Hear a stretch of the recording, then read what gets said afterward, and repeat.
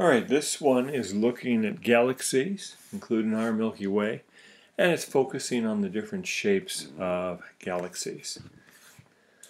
So what you'll see is galaxies are classified according to the different types of shapes they make. So we have elliptical, obviously a shape of an ellipse, and spiral, and barred spiral. We have irregular, so it does say no definite outline. And then we have things called SO galaxies. It says it's like a disk, so it's a bit like a puck in terms of its shape. You live in the Milky Way. It happens to be a spiral galaxy. You get a sense of how big it is, 100,000 light years across.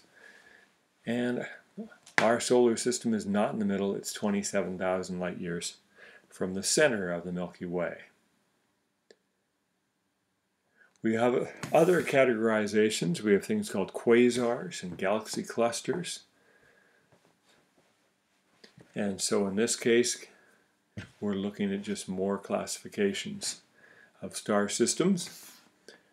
And again, we have star clusters. Now these things I'm really not going to focus on, so I wouldn't worry about the quasars and all the way down through star clusters. You do have two handouts. And one says galaxy shapes.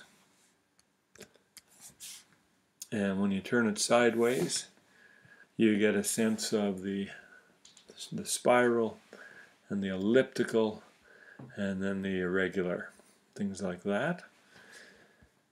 And you have one more handout with the Hubble classification of them. And we're going to rotate that. And again, you have the elliptical and the regular, and then you have the spiral and the barred spiral. So we really are not going to worry about this. It happened to be there. You've got it in your notes, but I would not invest a lot of time on this section.